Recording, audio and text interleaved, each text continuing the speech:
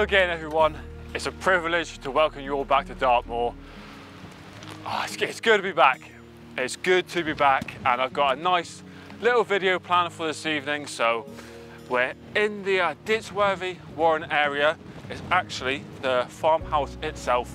It's just below Hentor over there. It's a bit breezy, but in this evening's video we're going to be making some hot chocolate, crossing the river, and I'm hopefully going to be getting a photo for next year's calendar. But before that, what we're going to do is we're going to head down the path and we're going to just check out Ditsworthy Warren before we cross the River Plym. But yeah, I really hope you enjoy this evening's video. It feels like it's going to be a good one. What the main aspect of today's video is going to be about is just getting out and enjoying it, being out in some really nice landscape here on Dartmoor. So yeah, let's crack on.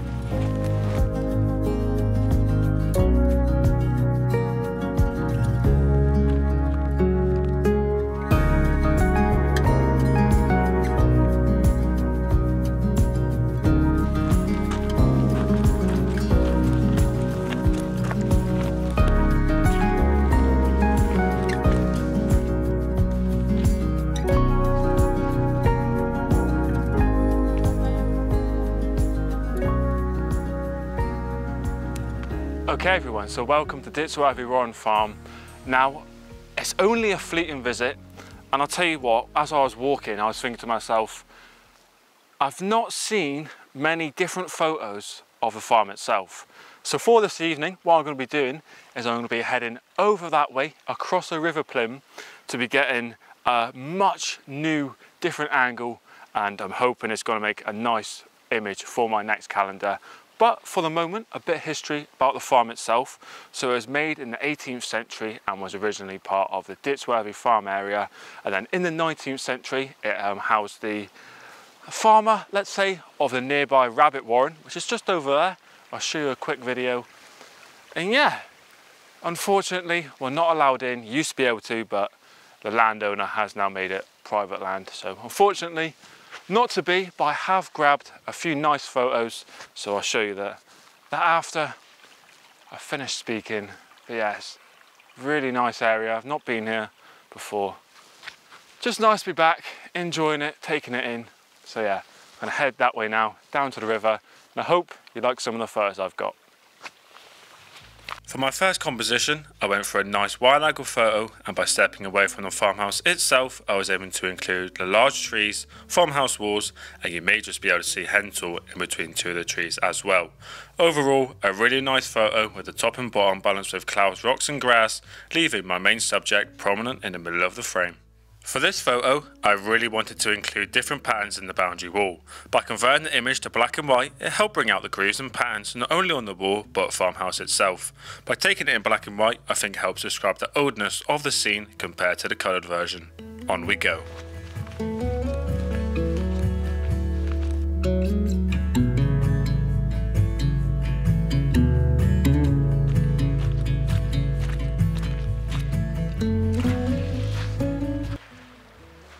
Right, so I've made it down here now to the River Plym. Where I want to take this evening's photo is up over that hill. To get over there, I've of course got to cross the river. It's looking a bit deep, so I'm going to make sure to use a tripod leg just to check where the depth is, to make sure it's not too deep. But I'm also going to have to take off the new hiking boots, and I'm going to have to put the trousers up and hope I don't fall in or something like that. But yeah, let's give it a try.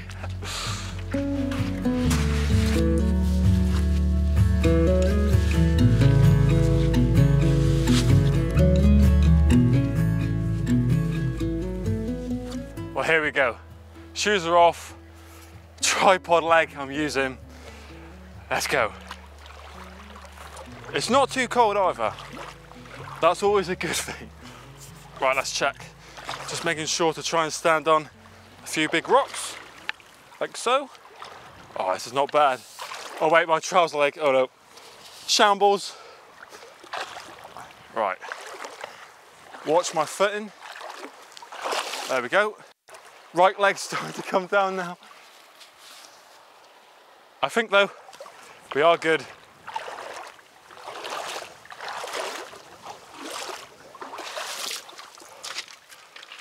successful. Fantastic. Right, shoes back on, dry off my legs, and we're going to take that photo.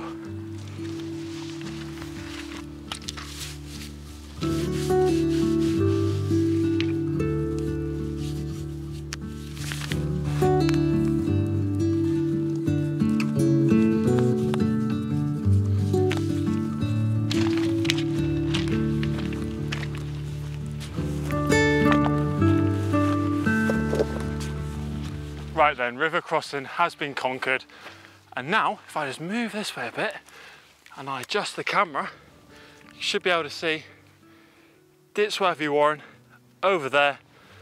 You got Gutter Tour where we started today's video in the middle, but the key to this photo I'm about to take is elevation, good clear visibility.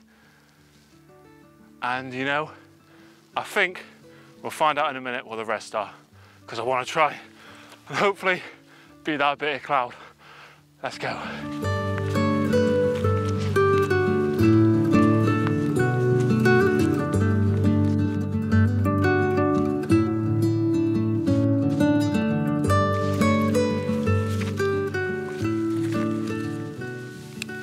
And here we go, we've made it to this evening's photography destination. Ditsworthy Warren is just over that way. You can see most of the tours of Dartmoor. Well, I just want to make out quickly what a fantastic evening. It is proper lovely, proper good to be back. I think the sun might just disappear for a bit, but you know, there's a thin gap of brightness on the horizon, so even though we might lose it now, we should get it to briefly come out before it sets for the day. Right, let me talk you through this composition.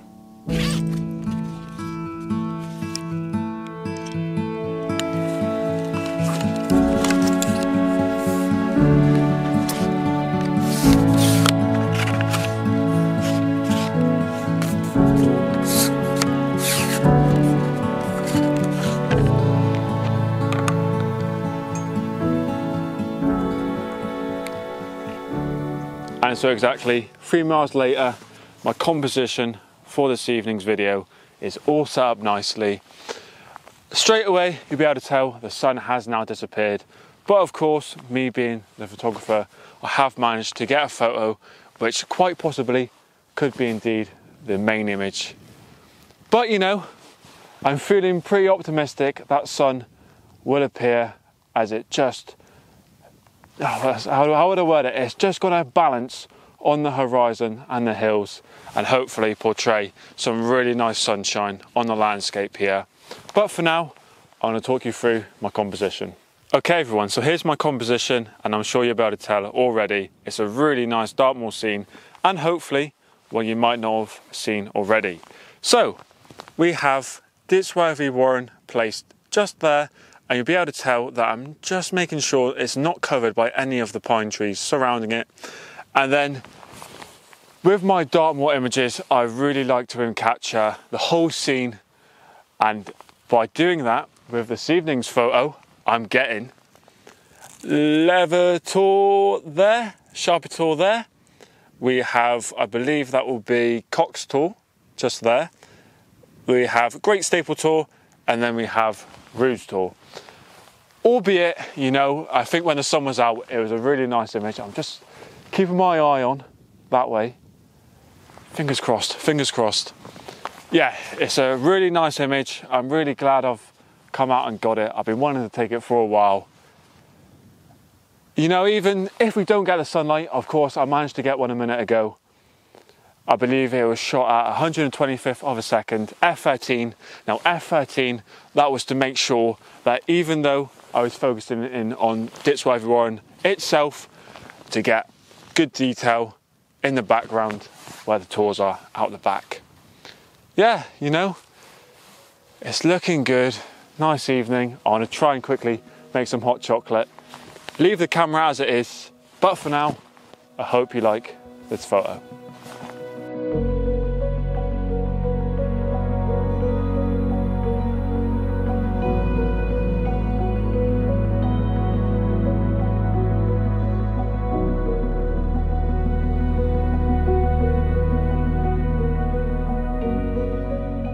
And so I hope you like that photo, everyone, and we're going to get right into making a hot chocolate.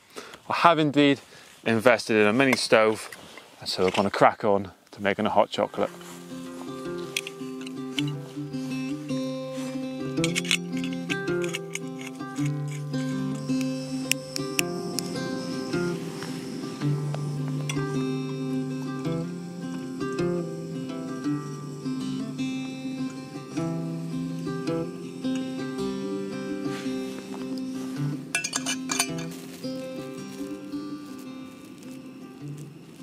Well, this ain't bad, hey.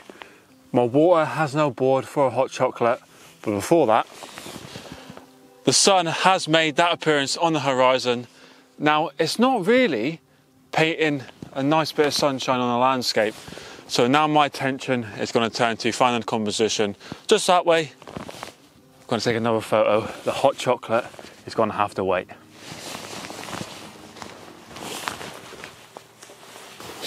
Right then, attention turns to finding a composition this way.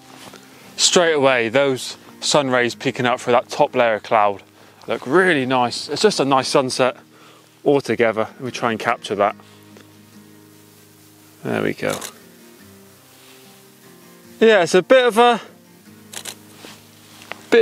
different composition, let's say that. You know, there's not much foreground interest, but I'm just trying to include that little tour on the left.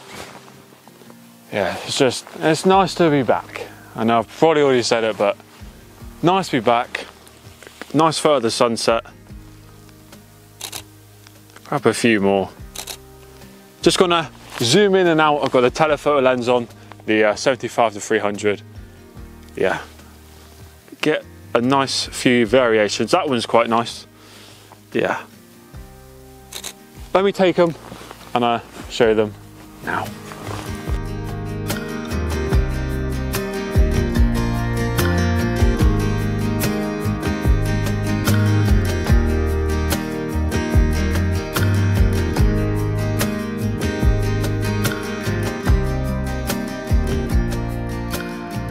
And so the sun is now well and truly setting on the horizon behind me.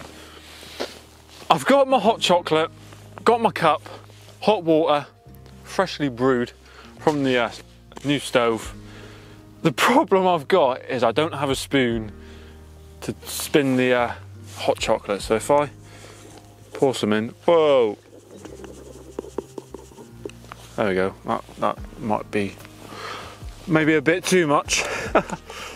There we go. And I need to find something in the bag really quickly because it's going to get dark to stir the hot chocolate. Well, I'll tell you what, it's certainly starting to get cold now. So I've put my hat on. I'm using a lens cleaning pen. Let's hope this works because it might not. Right, first of all, see that? Hot water in. Looking good. Let's give it a go. Oh, I feel an absolute nutter doing this right now.